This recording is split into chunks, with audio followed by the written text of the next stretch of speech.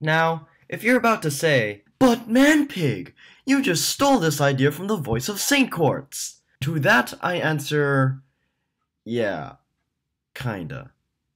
I'm sorry.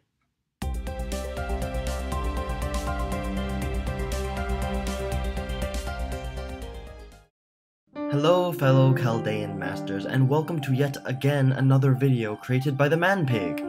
Now, at the time of this video's upload, 2018 is soon to come to an end, and thus the new year of 2019 will soon grace us with their days of more suffering and painful life. Because of that, there will of course be more servants that will get released next year onto the NA server, and since Quartz is a limited resource, I've decided to make this list to give you masters some recommendations on what servants you should potentially save those precious gemstones for. So with that, these are the requirements of the list.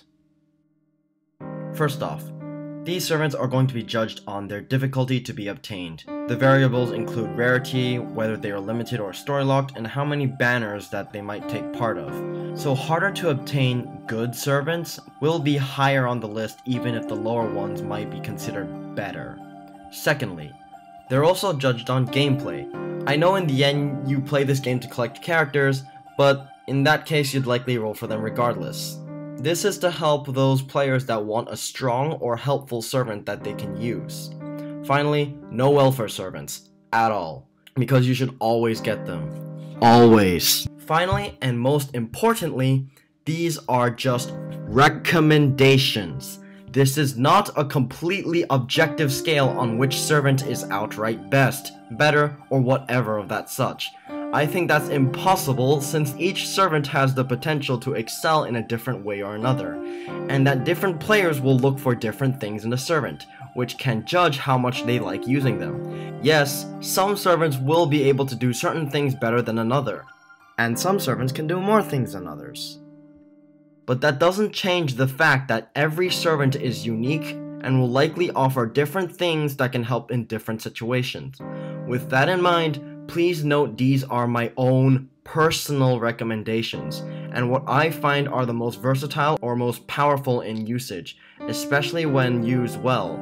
So before you type that angry comment telling me how my list is wrong, please remember that you are free to disagree or have a different opinion on which servants you think are most worth your quartz.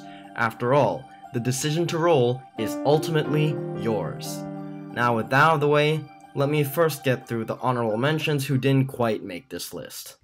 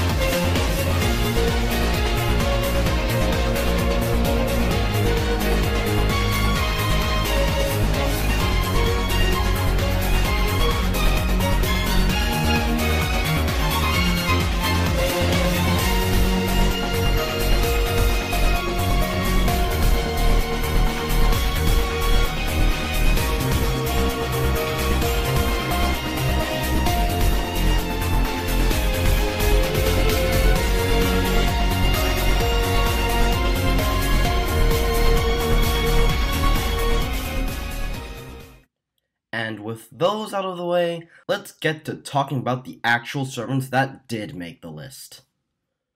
Number 10. Saber Imperio, Yagyu Munenori. Yagyu is a bit of an underrated Saber. He has the unique ability to be a burst damage art Saber that can take advantage of crits. His first skill increases his arts card performance for 1 turn, as well as increase the crit star absorption for his arts card specifically for 1 turn as well. He doesn't have the best star generation himself, so I highly recommend pairing him with a crit generator like a Max Limit Broken 2030 or Servant to make this skill truly ridiculous. His second skill is your standard evade, with the bonus of increasing attack as well. I definitely recommend this skill for its evade rather than its attack buff though, but it does act as a good bonus. Finally, his last skill decreases a target's attack while increasing his NP gain for one turn by a huge percentage, which can be really effective in weakening an opponent's attack or pairing it with his first skill for huge NP refunds with his crit burst arts cards. An ideal moment would be to use his first and second skills with the Noble Phantasm arts chain, which will not only make him do a shitload of damage, but also refill his NP gauge to nearly, if not max, instantly, while decreasing the enemy's attack potency by a huge percentage. This can be extremely useful if the enemy is at full Noble Phantasm, or full charge. His Noble Phantasm itself is a very simple one. Arts dealing damage Noble Phantasm with the effect of also lowering enemy attack. He's quite strong for an arts team, and shines especially if you have a good crit generator. Emiya Assassin works great as he is an arts-based crit generator, and those crits work great when Yagyu makes his burst. The main bump with Yagyu's usage is that he lacks consistency, due to being extremely focused on powerful bursts. Certain effects he has on his skills only last one turn rather than 3, meaning you need to time yourself to take advantage of his cards and abilities at their maximum potential, or just disregard them in favor of another one of their effects entirely. He suffers from having these burst skills at an average cooldown, meaning he can't spam them very well, so Tamamo benefits him a lot. However, due to this, he is placed at the bottom of the list, but still definitely worth the mention, and if you use him well, you'll find that he is great for huge bursts of ridiculous damage. He is also story locked to Shimosa, so there will be a sliver of chance to get him into story gacha should you miss him on his initial rate up, and trust me, you shouldn't. Number 9. Caster of Midrash, Queen of Shiba. Shiba is a servant that I tend to find very forgettable. Is that just me? That's just me, isn't it?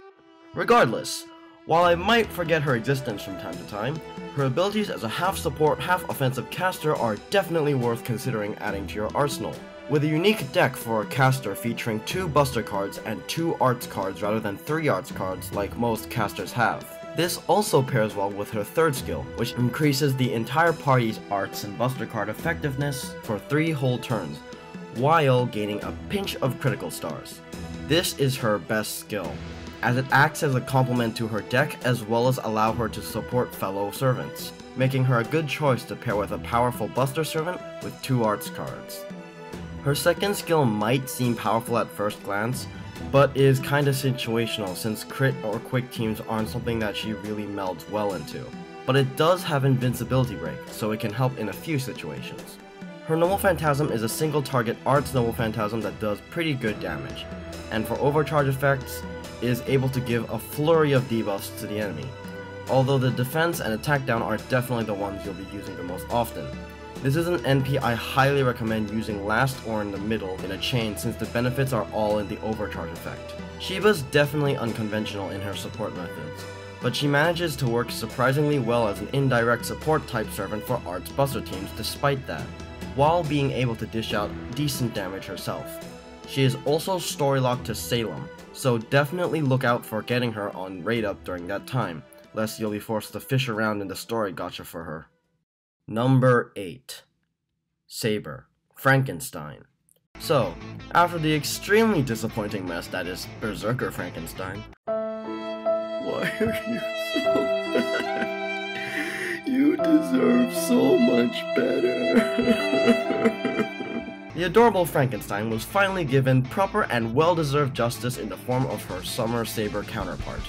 She is a quick-based Saber with 2 quick and 2 Buster cards. Her star generation is nothing impressive, but her Noble Phantasm gen is quite good when you factor in her hit count and first skill, the latter which makes her NP gen skyrocket to unimaginable levels at the cost of 10 NP gauge, which can allow her to NP spam despite her 1 Arts card. Her skills in general are pretty decent, but they are held back by the fact that they all have demerits tied to their usage. Her first skill's demerit is negligible since the NP gen she gains after it can more than make up for it.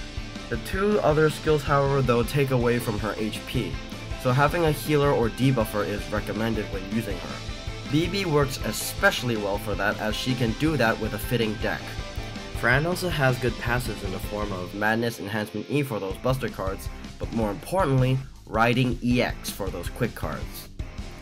Her NP is a single target quick NP that does quite considerable damage, but its true worth comes from its effects. It has a medium chance to stun an enemy for one turn, and has a tiny chance to stun all enemies for the next turn. Now, the latter effect does not happen very often, but when it does, oh boy, that's a free turn you just got right there.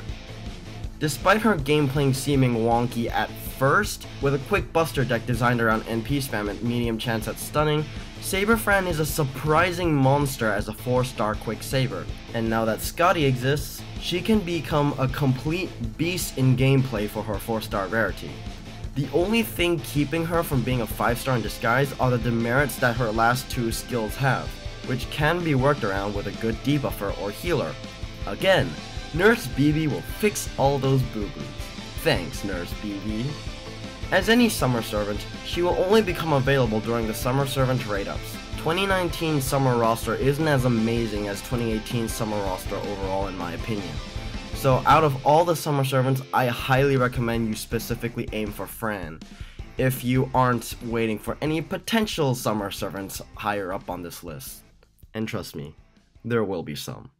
Number 7. Alter Ego, Melt Lilith, and Passion Lip.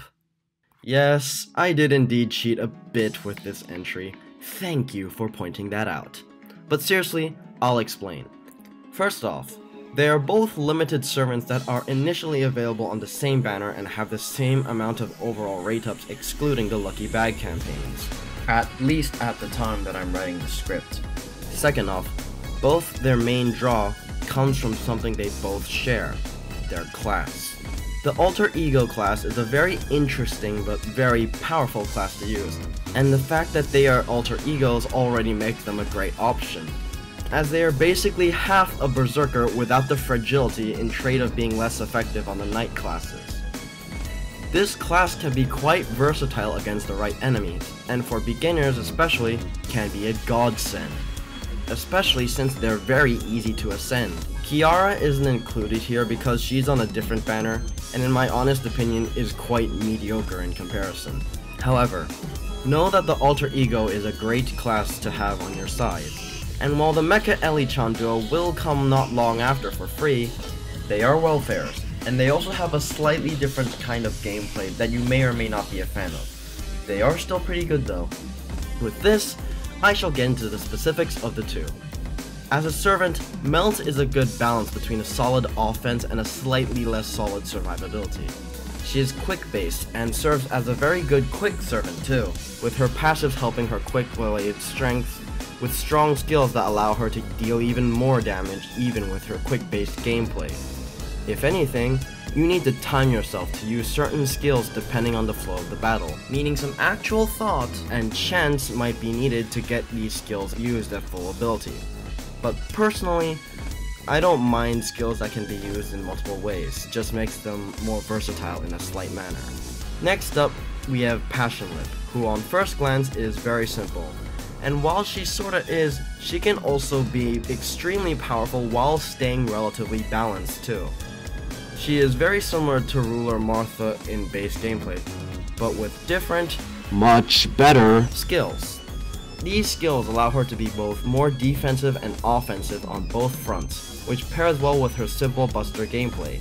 Like Ruler Martha though, she doesn't have a very good NP gen, and unlike Martha, she has nothing to help with that. So pairing her with a support that can get her NP up faster can be a huge benefit, especially since her NP's overcharge effect is a powerful party heal alongside some very good AoE damage.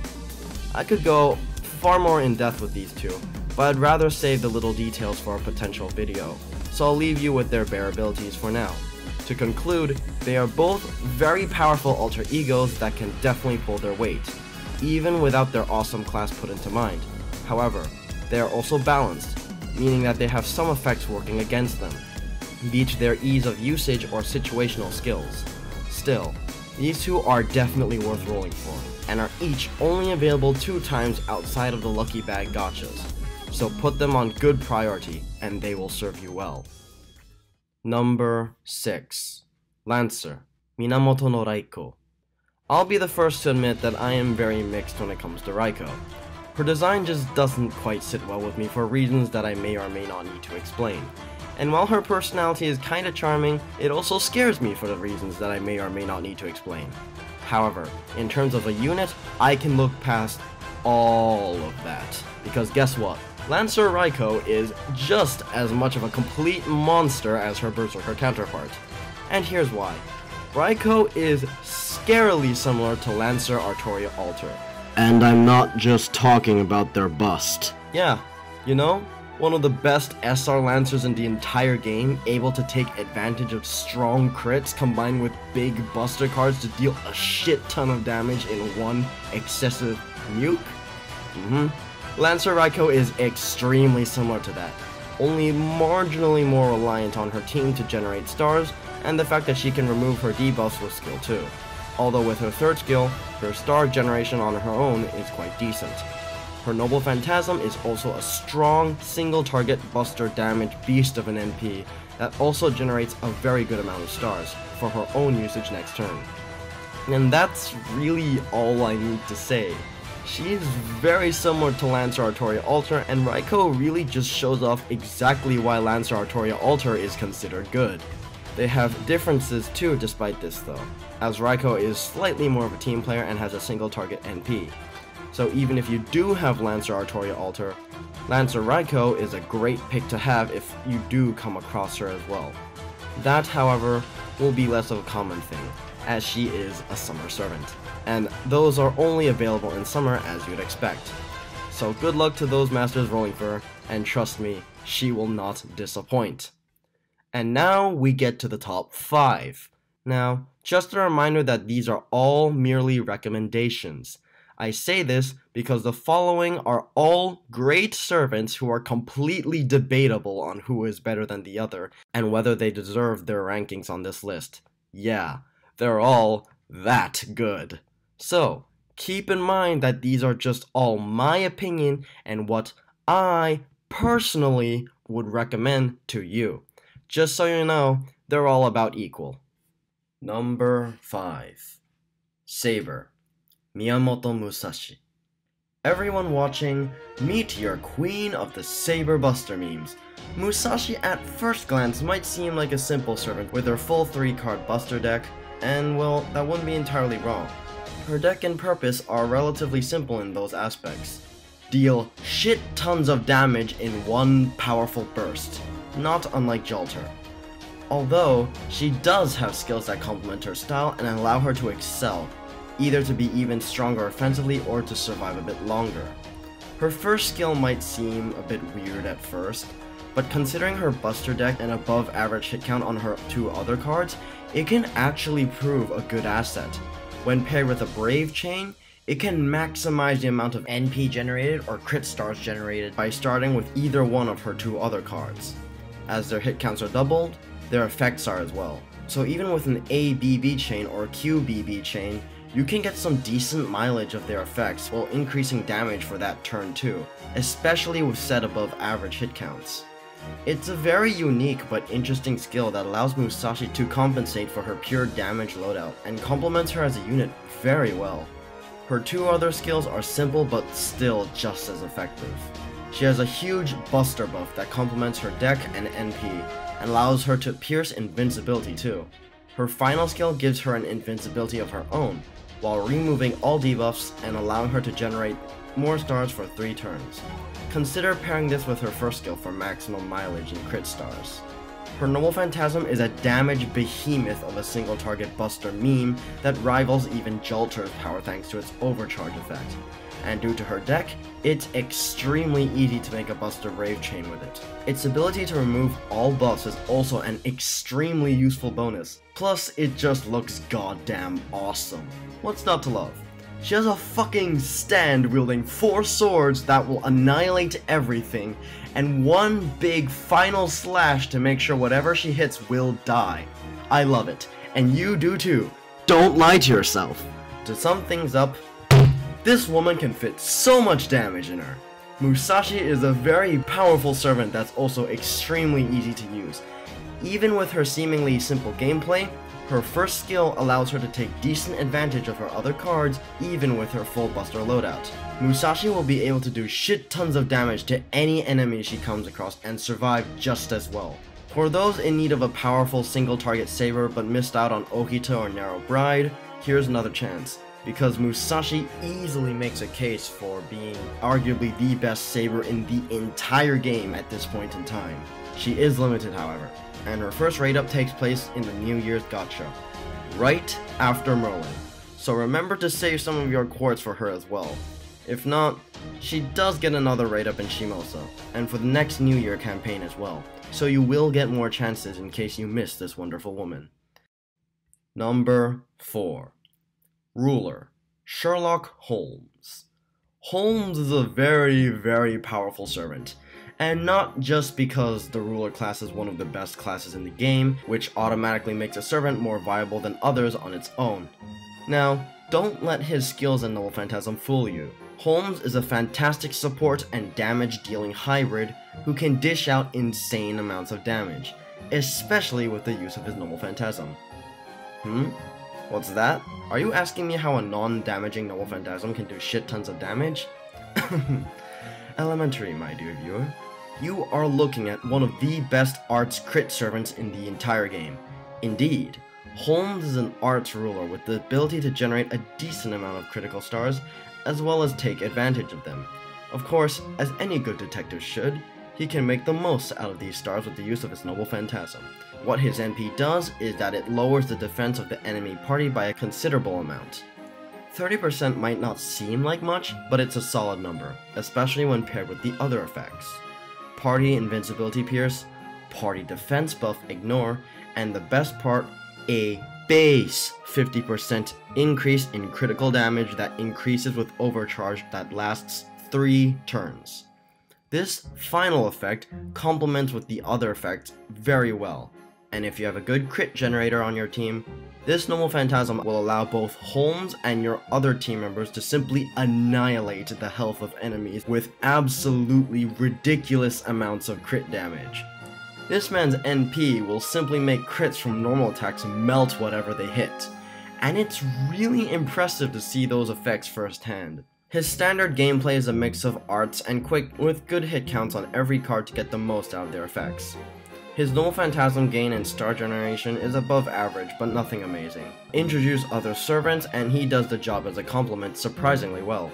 His skills allow him to take advantage of those effects even better, either by generating crit stars, increasing his own star absorption, and finally his arts performance, meaning his arts cards will actually be pulling more weight than his buster card, which itself fares greatly with the crits.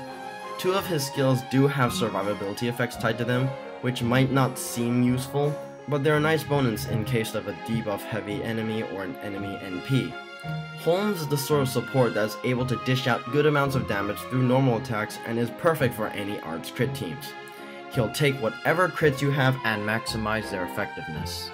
Seriously, if the ruler class wasn't enough incentive to make you at least curious, you'll find his usages amazing when you got a steady source of stars coming in. And this man will only be available during the anniversary banners and the murder at the Kogetsukan banner when excluding the lucky bags. You'll have your chances to get him. And out of all the rulers, I cannot recommend this detective enough to solve any difficult level for you. Number 3. Assassin, the Old Man of the Mountain, King Hassan. Hearken to his words, mortal living creature, for the oracle hath descended. Grandpa King Hassan has arrived, and he is just as powerful as lore would give. King Hassan is similar to Musashi in that he's a very simple but very powerful servant, and is arguably one of the best assassins in the game up there with Jack. There is a lot to explain about this guy despite his simplicity, so I'm going to condense it to the best of my ability. First, he is a rare breed known as the Buster Assassin, and his only other real competition are Cleopatra and Danzo. And while both are still good units, neither pull it off as well as the Old Man. King Hassan has the 3-card Buster deck with a Buster Noble Phantasm, with both high HP and high attack stats for the assassin class. Immediately, he stands out from other assassins with his good stats and unorthodox deck, but it all benefits him. The old man has good hit counts on his arts and quick cards, with a solid NP gain and fantastic star generation, allowing him to take those cards to their full extent to make up for his sole Buster deck. His high HP for an assassin allows him to be surprisingly tanky despite his class, and that's only cemented with the debuff resist, defense up, and heal buffs that come with his extremely powerful second skill.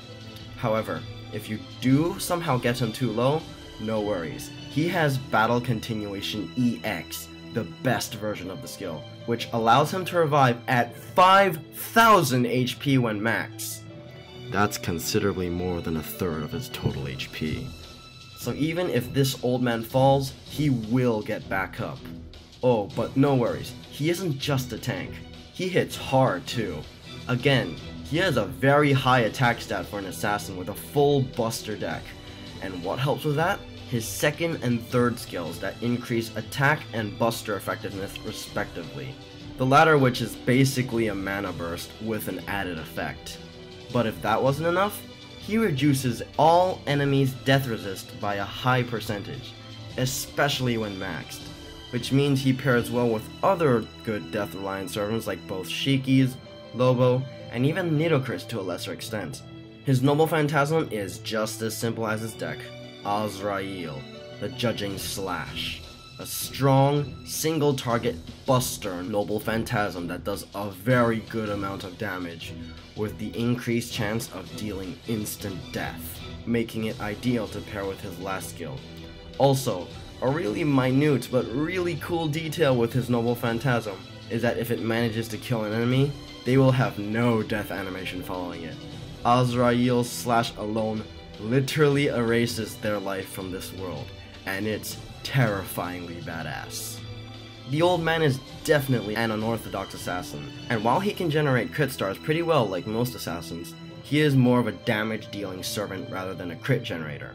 He hits extremely hard, tanks heavy blows, and can get back up afterwards with ease. This man will not die easily, and he will rain divine judgment on the mortals who dare stand before him.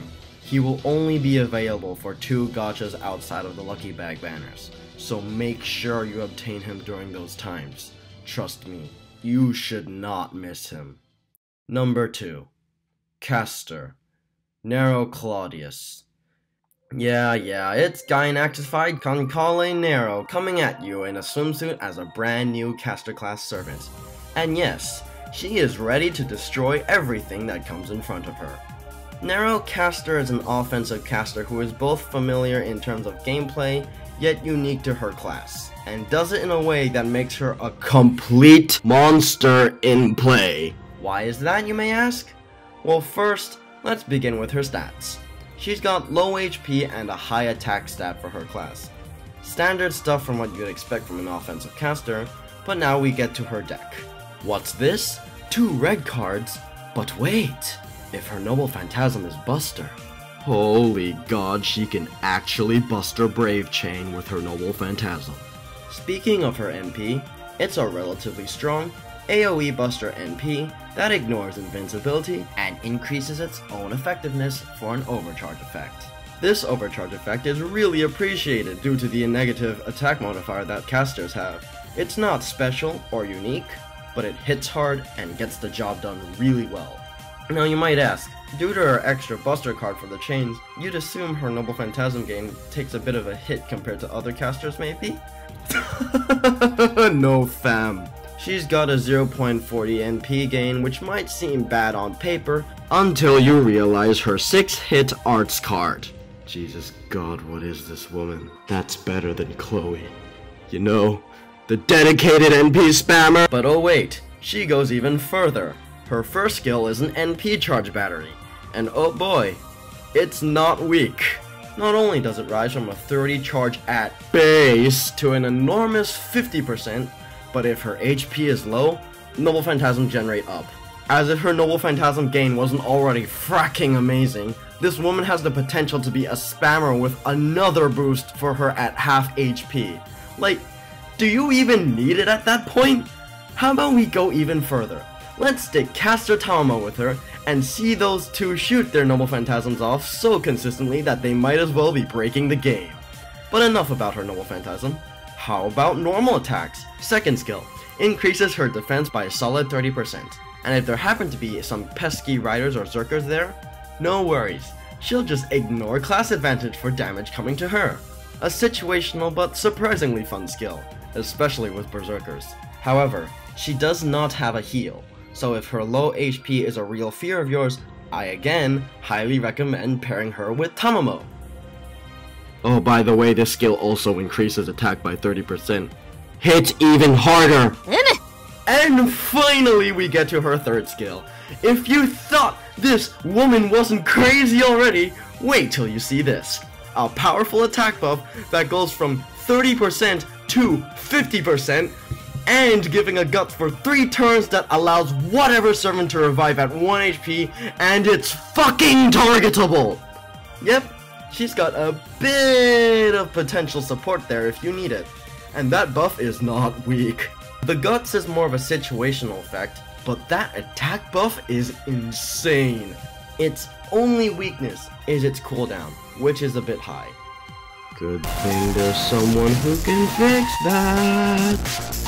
Like it or not, Caster Nero is a complete beast, with a ton of abilities that benefit her greatly, and a unique playstyle for a caster. That being that she plays like a typical Saber, on steroids. But seriously, Summer Nero is a complete fucking monster. And if you want a strong caster servant, please remember that you can only get her during the summer events. You really shouldn't miss her. She's a fucking powerhouse, and is a strong, independent caster that can pull her weight and provide a strong attack buff to anyone else. I especially recommend pairing her with Tamamo, specifically if it wasn't obvious enough already, for the reasons I've already stated. Seriously, Caster Nero is so unique for her class, but just so good, that she, in my opinion, pretty much ties, if not surpasses, the next servant on the #1 spot. The only reason she isn't there is because the next servant is quite a bit rarer as of the time I wrote this script, and also offers a good amount of buffs for the entire party to benefit from. And that servant is #1, Lancer, Eresh Kigal.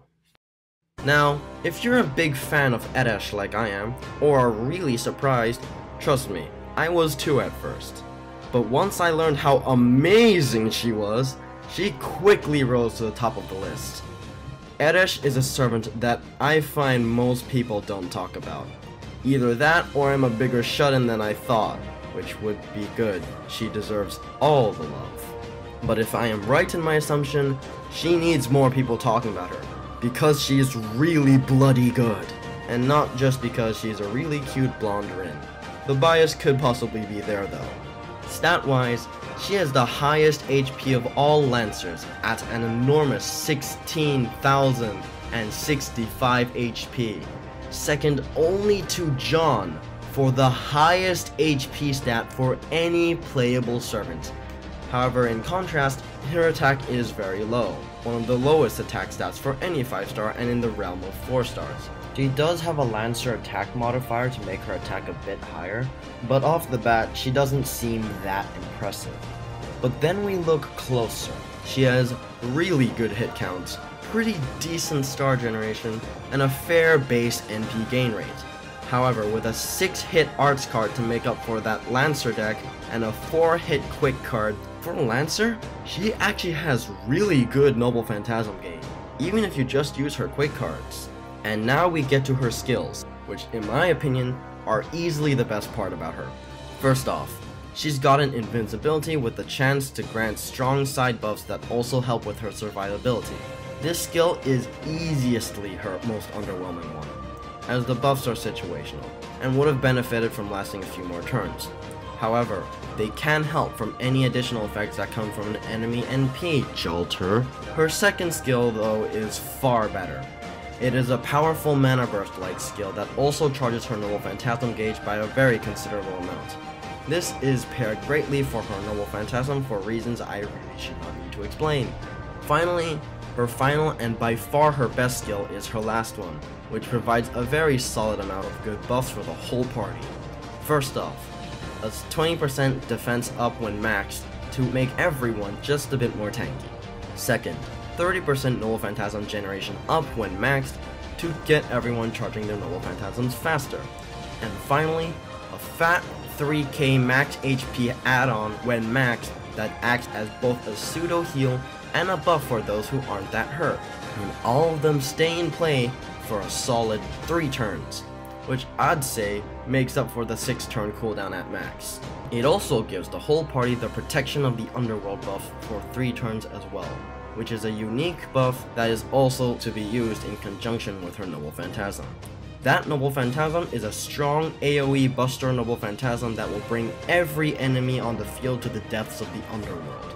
It increases her own Buster performance by a bit for an overcharge effect, so it's a decent NP to pair with Edison, although its real benefit is that it gives a 20% attack buff for 3 turns to members of the party with the protection of the underworld buff from her 3rd skill, making it also ideal to pair with her Noble Phantasm for a strong, powerful burst.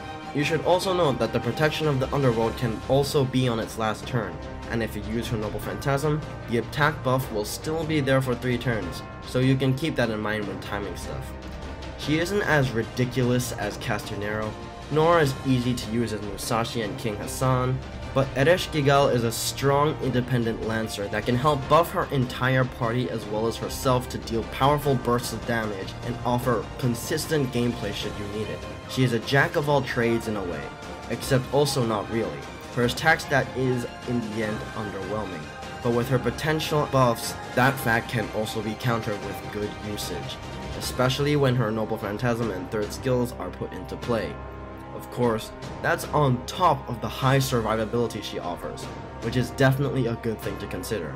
Finally, and quite honestly the biggest reason that she's number 1 on this list, she's only part of a single banner at the time of this recording.